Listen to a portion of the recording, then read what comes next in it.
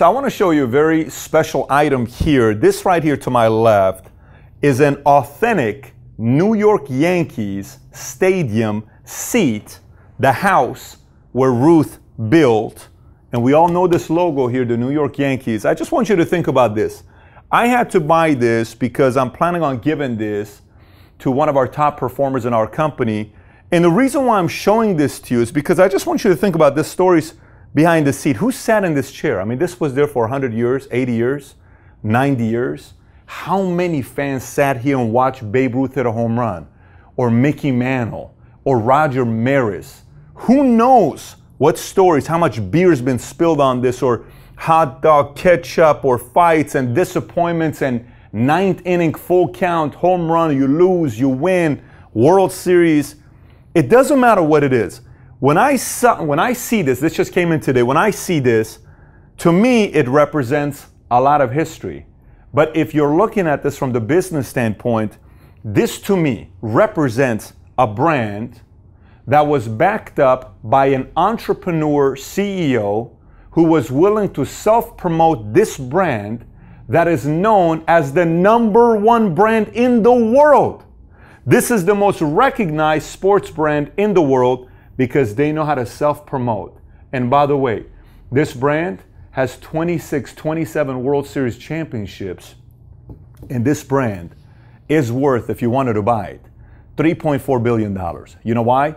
Because an entrepreneur knew how to promote this brand way before anybody else thought of the Yankees as the greatest sports organization in Major League Baseball. Some would even say any sport you think about the Yankees.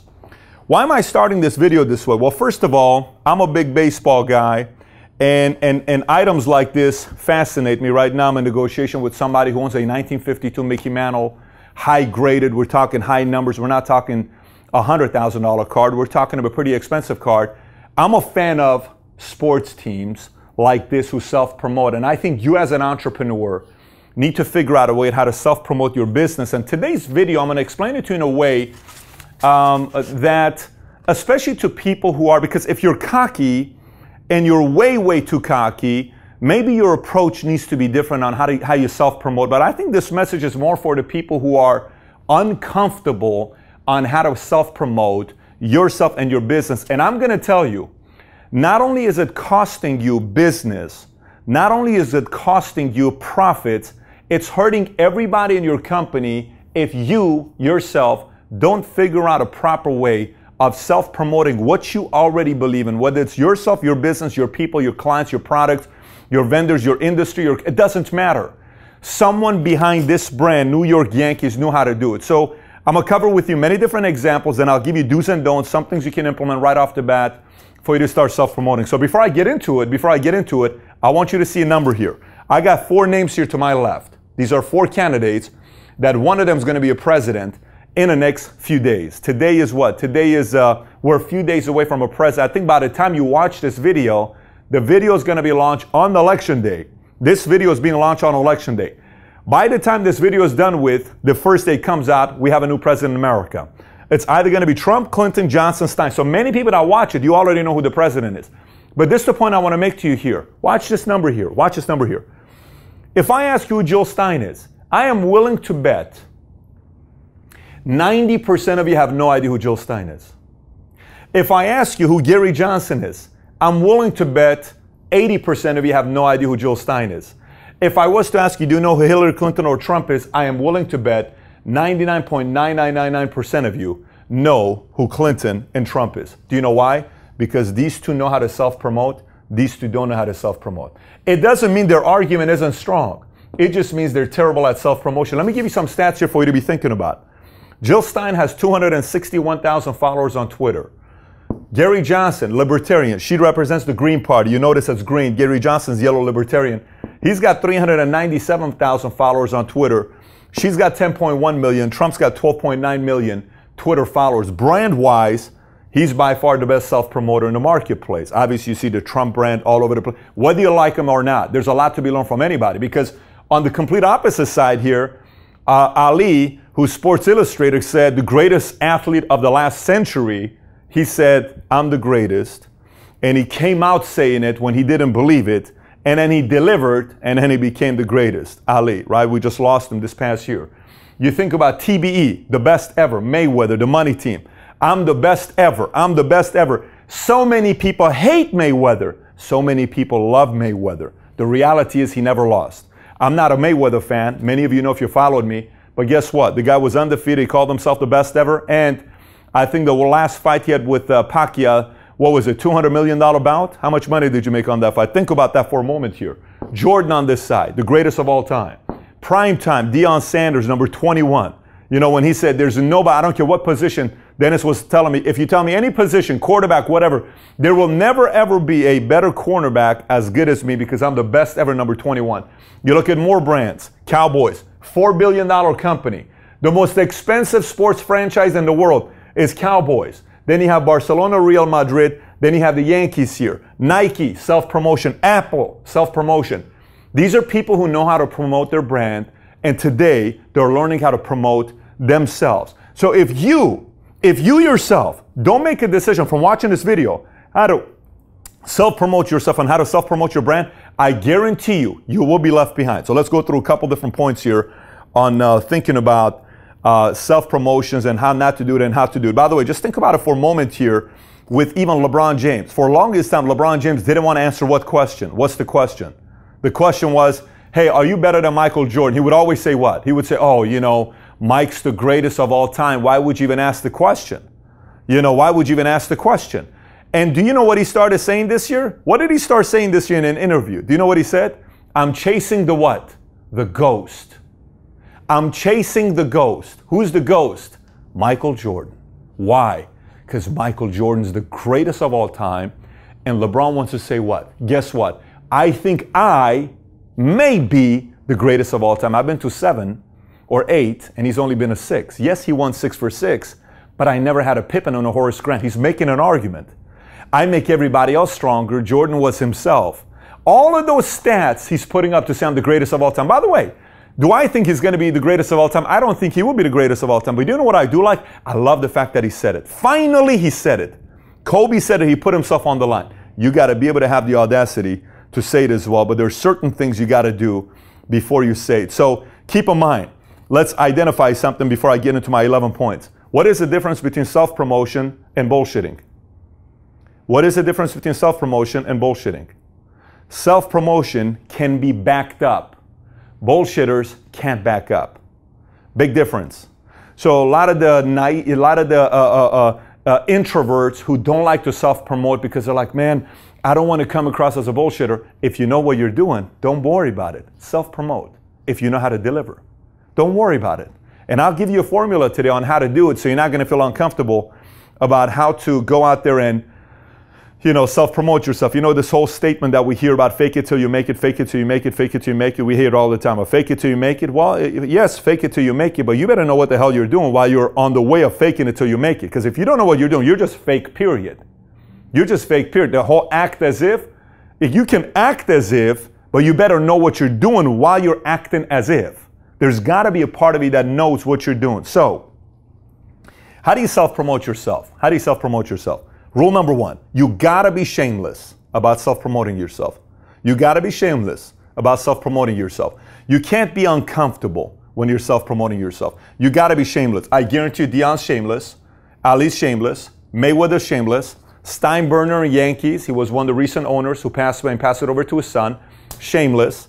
Apple, shameless. Nike, Phil Knight, shameless. Cowboys, Jerry Jones, shameless. Trump, shameless. Clinton, shameless. Little bit shyer, but they're still more shameless than the rest of the people in the world. You got to be shameless. If you're not shameless, no one's going to know who you are. And a part of why we don't want to be shameless is because we're embarrassed if we're humiliated. So what if you're humiliated? You know who's not humiliated? Do you know who's not humiliated? The people no one knows anything about. You tell me what's more humiliating than what happened with Trump. You tell me what's more humiliating than what happened with Clinton. Tell me. You tell me what's more humiliating when Ali said, I'm going to knock out Frazier, and Frazier knocked him out. You tell me what's more humiliating than that. You tell me what's more humiliating than Michael Jordan when he got the pass and the steal and Nick Anderson from the pass, and he passes the ball to Scottie Pippen, and Scottie Pippen in the interview, when he makes the comeback in the playoffs, they lose to Orlando Magic, In the interview, Scotty says, Jordan's never given me the ball. I couldn't believe it. He had to go that entire season, everyone saying Jordan's lost it. You gotta be shameless. You gotta be shameless. There's gotta be a part of you that's gotta be shameless. Number one. Number two, you tell your victories through personal stories. Let me explain. For instance, let's just say, you are an alumni from, I don't know, pick a school, Yale, okay? And so you're sitting with a client and saying, it's interesting. I like the fact that you are a Yankees fan because one of my good friends who I knew when I went to Yale together, he was also a big Yankees fan. And I remember when did you see what just happened right there? Now the client is saying what? Oh, wow, you went to Yale. But you didn't say, let me show you my degree that I went to Yale. You don't do it that way. You connect and then you talk about what you did, right? Self-promotion. Here's another way. Man, this is impressive plaques. I mean, listen, one thing I can tell you is for somebody like yourself who I see here being recognized as a top attorney, it takes a lot of work to get that, because I respect that because in our company, when I got my plaque for the top broker of our company, I remember the effort it took to get there. And for what's crazy is many times people don't see the efforts behind closed doors. So I applaud you for what you did. Did you see what just happened right there? There's a linkage of self-promotion. Okay, there's a linkage of self-promotion. So there's a way you do it. I have a friend of mine who's a doctor who has a hard time talking about the fact that he's a doctor. This guy grew up in Inglewood and everybody around him was either blood, crip. The prime time of colors is when this guy grew up in that area. He comes out of that mess. He goes to school, becomes a doctor himself, and he doesn't want to say he's a doctor because he feels like he's bragging. There's a way of doing it where it can be settled through stories. Number two, you're only as good as your last victory. So let me explain what I mean by this. If you're talking about your victory from 28 years ago, you're Al Bundy. And if you don't know what Al Bundy is, back in the days, there used to be a show on TV. What was it called? It was called Married with Children. Married with Children. And the main star, his name is Al Bundy, and he would always talk about how he threw 4 touchdowns in high school when they won the championships, and he was in his 50s, okay? And everyone said, people who talk about high school victories, they're Al Bundys. Don't talk about victories from 22 years ago. You gotta talk about your most recent victories. No one cares about 16 years ago, unless if you're a grandpa and you're telling your story to your grandkids, and I was 39 years ago. If you're in the hunt today, building it, competing, you gotta talk about your recent victories that you have. Number 3, one of the ways you self-promote is you build up other people. That's strange because a lot of times people think you self-promote by knocking other people down. And there may be some conflicting ideas here because some of these people are experts at knocking the other people down, right? You say, hey, Ali used to say, you look like a mummy. He looks like a mummy, right? When you hear Ali talk all his smack, he's the ugliest man I've ever met in my life. I've never met a man uglier than him, right? He would say all this types of stuff. Mayweather would try to do that. Jordan was very big when he was talking smack in the game. But there's an element of you building other people up while you're building your business. I remember when we were selling memberships at Bally Total Fitness, and I had just come to a new club at Bally's, and everybody there was accustomed to selling the memberships by bashing 24-hour fitness. They would bash 24-hour fitness, and I told everybody, listen, stop. We're no longer bashing 24-hour fitness. They said, why? So let me explain to you why we're not going to bash. Here's what we're going to be doing. So people would come and I would say, so let me ask you, how much you know about Bally Total Fitness and what other gyms are you looking at? Oh, you know what? I've looked at you guys in 24-hour fitness. What do you like about 24-hour fitness? I like the fact that 24-hour fitness doesn't have a contract. Okay, aside from that, what else is important? Is distance important to you? Well, yes. What's closer to your house? Bally Total Fitness or 24-hour fitness? They would say, well, I live a block away from Bally's. I said, so how far is 24-hour fitness from you? 9 miles. How much of a drive does it take in traffic? About 30 minutes. How long does it take to come over here? They would say 5 minutes. I said, so that's about 25 minutes difference going and coming back. So it's 50 minutes, right? I said, it's 50 minutes times 3 times a week that you're planning on coming to the gym. That's 150 minutes a week, 600 minutes per month. Is that worth more than $5 a month for you? And they would say, well, you know, it is. I said, so you want to go to 24-hour fitness and you're willing to give up 600 minutes per month just for $5 less, just for no agreement? Isn't time more important to you than a price on a down payment or memberships? Of course it is. I said, because 24-hour fitness is a great gym. They have a lot of great things going on. But I will tell you one thing about why people join Bally Total Fitness here. Because we like committed members, because our members who are close to us, we're located in a perfect location. We intentionally chose certain real estate properties because we want to save time for you, because we want you to go home and spend time with your kids and your wife. That's important to us. But we still want you to stay in shape. Does that make sense? Yes, but we got the contract.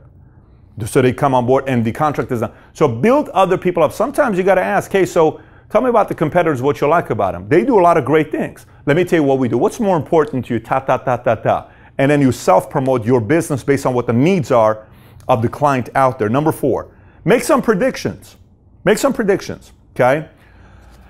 I predict ... is going to take place, okay? For instance, I just made a prediction a couple days ago on a Twitter video, and I told everybody what my thoughts are on Twitter. I may be completely wrong, but I feel, based on the research I've done and the intuition I have, I feel something's going to happen with Twitter, and there's a reason why their valuation went from being a $40 billion company to today, no one even wants to pay them a $10 billion company. Not Apple, not Salesforce, not Google. They all were interested at one time. No one wants to buy them.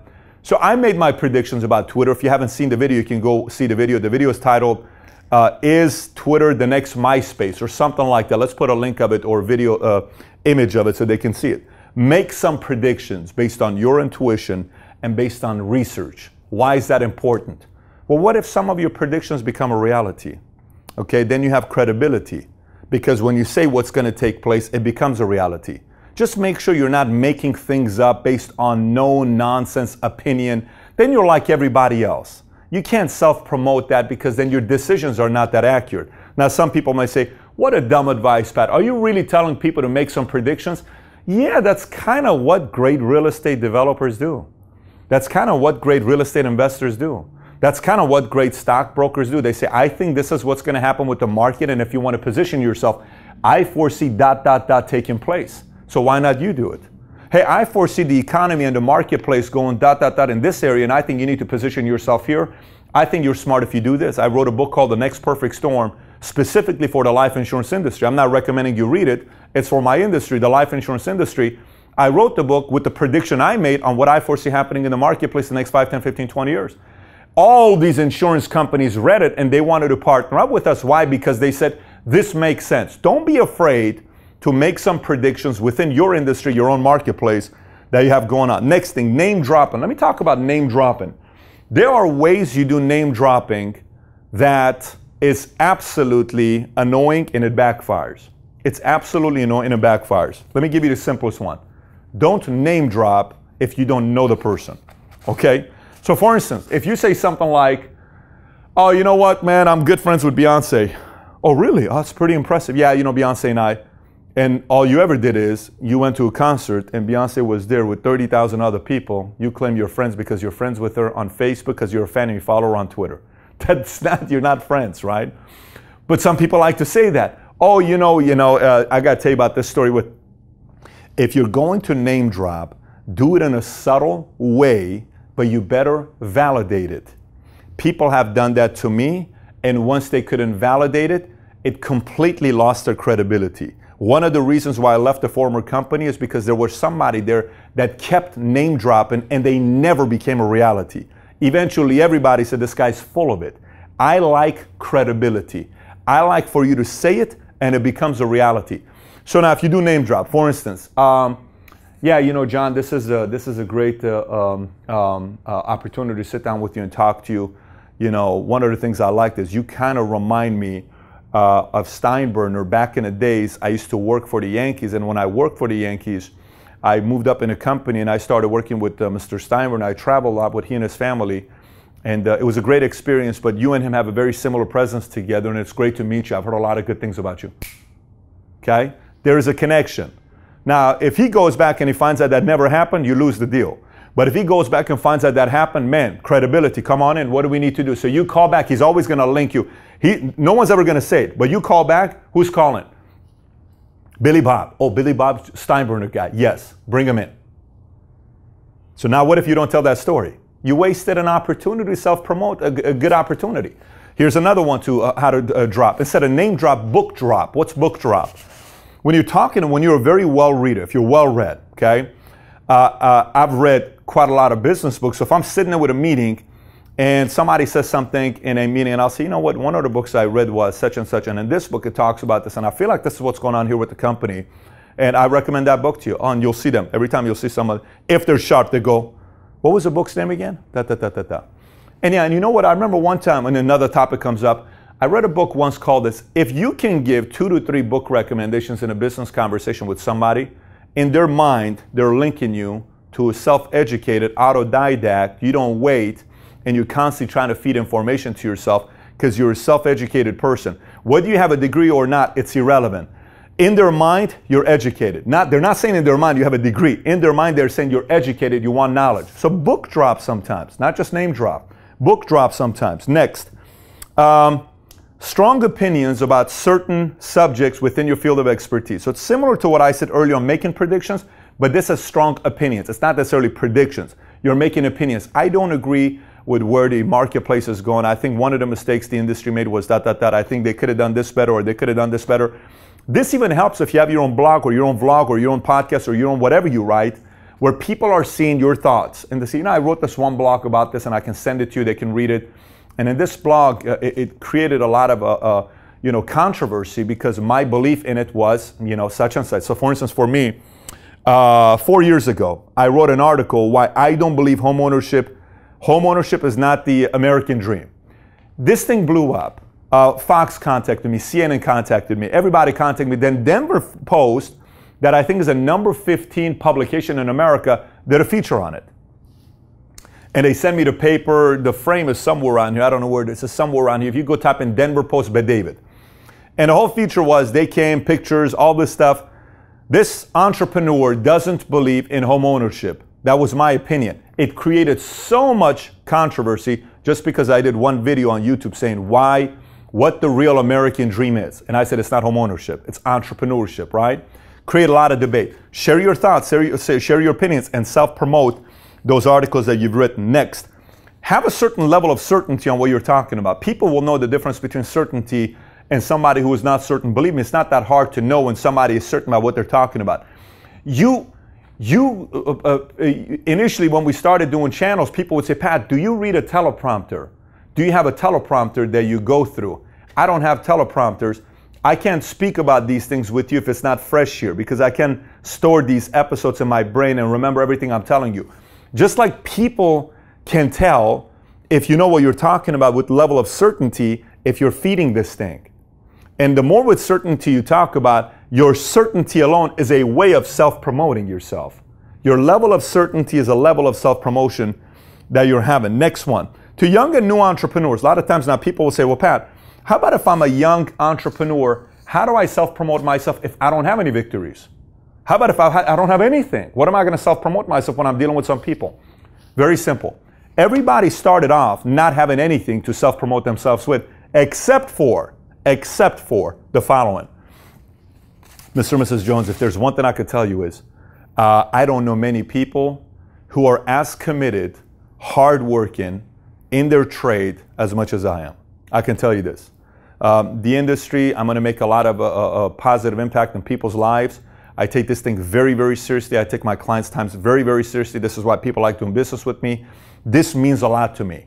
The fact that you open your doors to me, it means you trust me to come into your house and present different options to you. That means a lot to me, and I don't take that for granted. That is very important to me. So I want you to know I'm very serious. I'm very dedicated about what I'm doing. And my plans are in the next 10 years to open up 7 new offices. My plans in the next 10 years are to be able to take my client's business from XYZ to ABC. My plans in the next 5 to 10 years to be able to do this, and I'm hoping you can be one of those clients I can do this great work for with a lot of discipline and dedication. Hopefully you'll give me the opportunity to deliver for you. Certainty, commitments, where you're going, you better deliver. If you don't, you are not a self-promoter that's going places. You're a bullshitter. You gotta deliver. You gotta deliver. If you keep changing what you're selling, zero credibility. This is why I say choose one thing for 10 years. Choose one thing for 10 years and stick to it for 10 years. So now, do's and don'ts. Don't overdo it. It's annoying. Don't overdo it. It's annoying. Don't make things up. I already told you this. Let me explain what I mean by don't overdo it. Ladies, think about it if you go on a date with a guy who he constantly brags about himself, and 80% of the time he's talking, 20% of the time you're talking. You don't like that. Who likes that? No one likes that, right? There isn't a single person that likes, well, let me tell you who I am. Oh yeah, I know everybody. I'll go to that nightclub, the bar, the owners know who I am. Every time I go out, get the table, they give me the bottle. You're annoying. That's not attractive. That's annoying. You're hiding an insecurity. There's something you are not comfortable about yourself. Everyone can tell. Everyone can tell. Then there's the guy that just says, oh, great, yeah, no problem, awesome, yeah. But he still self-promotes himself. Here's why. Ladies, I'm going to talk to you first, and gentlemen, I'm going to talk to you. Ladies, honestly, did you really end up liking a guy who didn't self-promote himself? Honestly. Honestly. Are you dating a man that somehow, some way didn't self-promote himself? Come on. Come on. You didn't self-promote yourself? What do you think makeup is? Makeup is self-promotion. What do you think shaving legs is? What do you think us shaving our goatee is? What do you think us getting our hair done? That's self-promotion. What do you think it is to cologne? Self-promotion. What do you think it is to work out? Self-promotion. What do you think it is to take care of our body? Self-promotion. How about you? Self-promotion. Self-promotion. When my wife and I were dating, and we went through the process of fighting. It was after about, the first 6 months, everyone bullshits. It's not a real relationship. It's fake. The first 6 months is fake. It's Hollywood. It's not real. Don't believe it. Everyone lies in the first 6 months. I love you so much. Here's a dozen roses. And then 9 months later, what dozen roses, man? Oh, I love you. The toes are always perfectly done. Every time, like they get their toes done every day. 8 months later, what happened? There's cracks on the toes. What happened here? Self-promotion is gone. The reality sets in, oh, I didn't get a chance to get my toes done. And they're kind of walking around. I'm like, oh my gosh, what happened to those toes, man? They were nice toes. Self-promotion is gone, right? A little bit. Watch this. Stay with me here. My wife and I are together for about a year. I haven't proposed yet. And we get into a very big fight. You know what she tells me? Let me tell you what she tells me. She says, don't you get it? No woman is ever going to treat you as good as I'm going to treat you. No one is. No woman. Don't you understand that? She said this to me. Watch when she said this to me. She said this to me in 2008. She's going to watch this on the video, and she has no clue I even said this. I'm going to show it to her because she watches the video. She has no idea I said this. That had an influence over me proposing to her. Think about that. Even my wife is a self-promoter. Think about it. So none of us here are too good to be, and it's righteous, it's also, stop. The only difference between you and some of these other bigger guys, they just self-promote better than you. And they work harder to be able to deliver. So my message is very simple to you here. Go back, watch this video again, take some notes, make a decision for yourself. What type of a brand do you want to build? Are you going to be a brand like these guys, that they build a brand where a guy like me, an entrepreneur, is willing to pay thousands of dollars just to own a seat of the Yankees where Babe Ruth built, the house where Babe Ruth built, to give this away as a recognition for what? Just because somebody knew how to self-promote this brand. And don't be the entrepreneur that doesn't go and do this, because you will miss out on so many opportunities if you don't self-promote yourself. So let's get this here. If you got any questions, thoughts, comment on the bottom. And if you haven't subscribed to this channel, please do so. Let me tell you something here about this channel. We have a lot of great things we'll be launching here soon. This channel is going to be a 1 million subscriber channel. Our plan is to get this to 1 million and many, many more after that. I don't believe there's a single channel on YouTube that talks about the subject of entrepreneurship better than us. Yes, I'm self-promoting, but I dare you to challenge us against anybody else. No one. There's a lot of guys that keep saying the same rebuttal, same thing, just in a different way. But there's no content, no substance. I take your time seriously. I go a little bit longer with my videos because if I only go for 2-3 minutes, it's just motivation. I want to give you value where you get off the phone, you take notes, you implement, and you grow your business, and I get the messages of people telling me I was only doing 80 grand last year. My business is not doing $6 million per year. I was only doing $300,000 per year. I'm not doing $693,000 per year. Those are the messages I want to hear. But this only happens if you take this content and apply it. So if you haven't subscribed, please do so. Share this video with some other people that need to watch this as well. And with that being said, then it's good catch. Thanks for watching, everybody. Take care. Bye-bye.